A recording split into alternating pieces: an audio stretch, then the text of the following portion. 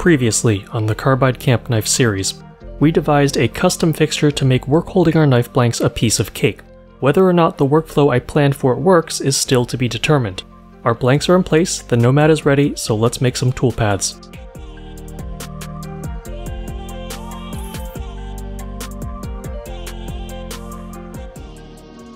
In stations 1 and 2, I have two different knife blank models. The first one is my best guess at what came out of the water jet, the standard knife profile plus 1mm of margin at the thickness of my raw stock, which is 1/8 of an inch.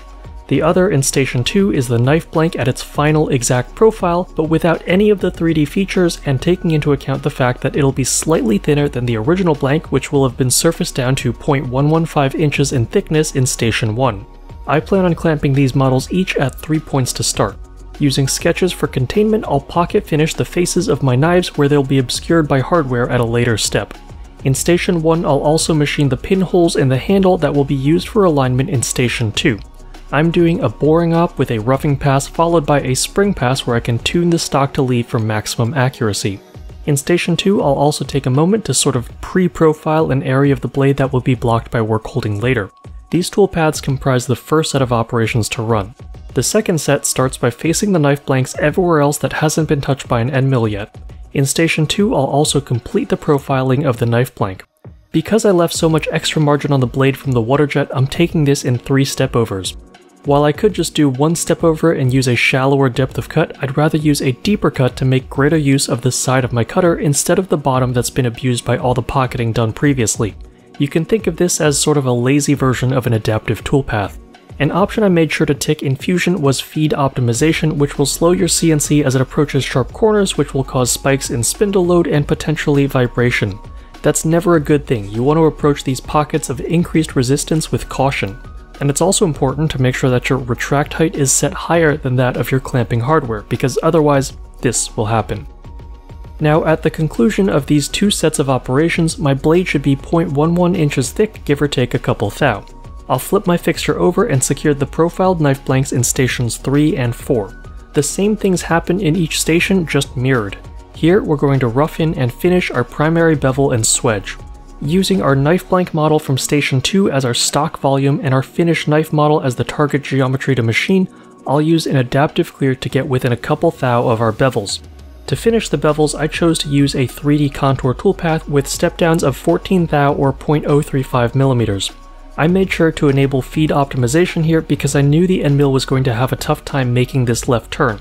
I'm going to spoil things a little for you here and tell you that I couldn't get this toolpath to work as consistently as I'd hoped. I still got chatter in these corners no matter how slowly I approach them, and I'll show you an alternate method after you see the issues I ran into. Okay, I think that's enough cam nerd talk for today, let's see this thing run. Only 1 blank is being machined initially because the operations for station 2 require that a blank already have been faced in station 1.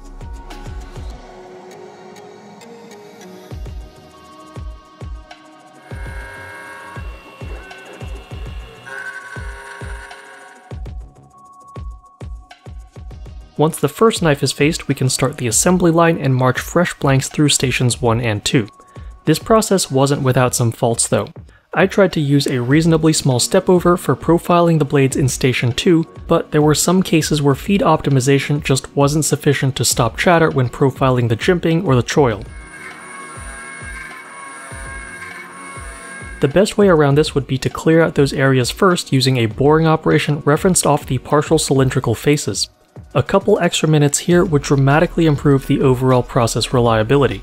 But that small hiccup aside, I managed to get all 4 of my blanks through this step in usable condition.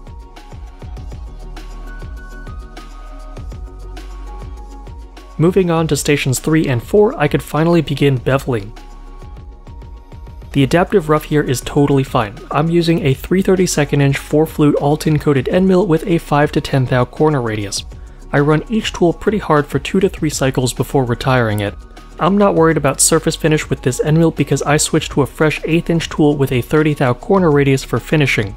Here, I initially thought things were going well, but as soon as I was fully engaged in the corners of the bevel, I heard the dreaded rattle of chatter. That left a bunch of deep pitting that I knew was going to be impossible to sand out by hand.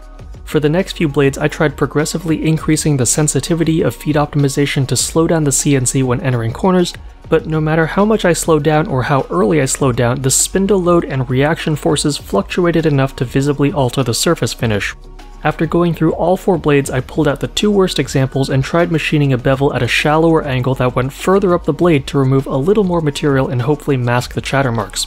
That did help, but the cosmetic defects weren't completely erased. Without making more substantial changes to my knife design, I would have to settle with the fact that my blades would never be perfect. If I were to do this again, I think the best way to approach this would probably be to replace the 3D contour operation with a 3D adaptive pass using really fine step downs. That way the tool will automatically take problematic corners in multiple passes instead of simply slowing down, which in hindsight was the worst possible thing to try. Reducing feed rate will cause your end mill to momentarily become a grinding tool instead of a cutting tool. That friction increases localized heat, which can cause surface hardening of the steel that will make machining that region even more difficult. It's a nasty feedback loop of failure if your gut instinct is to reduce feed rate when you hear something go wrong. Adaptive is the better option here, just make sure you tighten your tolerances to something more befitting of a finishing toolpath instead of a roughing toolpath. Running the beveling toolpaths for stations 3 and 4 takes between 2 to 4 hours per cycle depending on your desired step down, with a tool change in the middle. Though it's not a fast process by any means, it allowed me to shape my knives in a way I never would have been able to do by hand without a boatload of practice. With a relatively simple blade profile like this, a bevel grinding jig might actually have let me get very close to these results, but something more complex would require freehand grinding, which I'm just not cut out for. Plus, it wouldn't have been as easy to nail an identical 20 thou edge thickness every time like on the CNC. Having that consistency of edge thickness is important going into heat treat. Go too thin and you risk having cracks form at the edge, though 01 tool steel is a little more forgiving in this regard.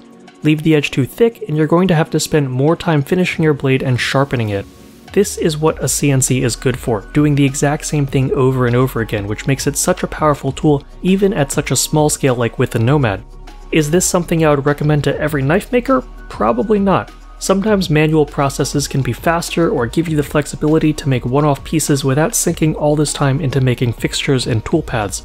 But for a knife noob like me, CNC has been a game changer, and I can't wait to see how many new doors it unlocks for me in the future. Next time on the Carbide Camp Knife series, I'll show you how I made this really simple sanding block and finished my knives.